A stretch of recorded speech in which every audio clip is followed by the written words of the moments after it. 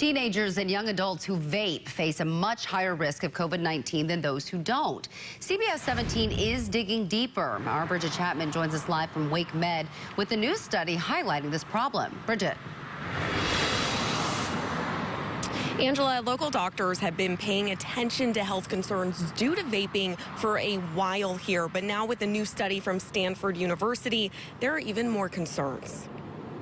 It's not uncommon for Wake County teens to vape or have friends who vape. I have a couple friends that do use it, and especially classmates and those around me, they constantly vape. According to a new study from Stanford University, teens and young adults who vape are 5 to 7 times more likely to get COVID-19. The fact that a lot of teenagers have that belief that, we're not going to be affected by COVID because we're really young.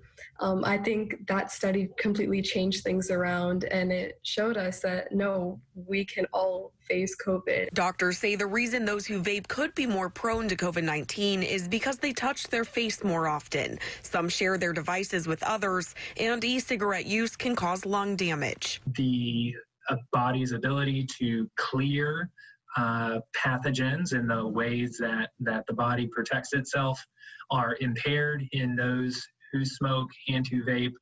This study is a cause for real concern. Matthew Myers with the Campaign for Tobacco-Free Kids says it's time for change.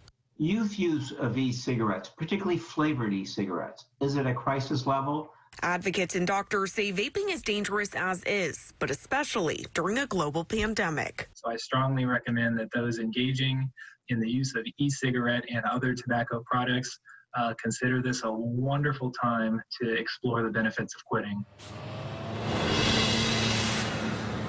Advocates also say that they would like to see the flavored vaping products removed from the shelves. They also think it would be good to take a look at the mental health issues and reasons that are behind teens turning to vaping. For more information on this study, head over to our website. Just click on this story. Reporting live in Raleigh, Bridget Chapman, CBS 17 News.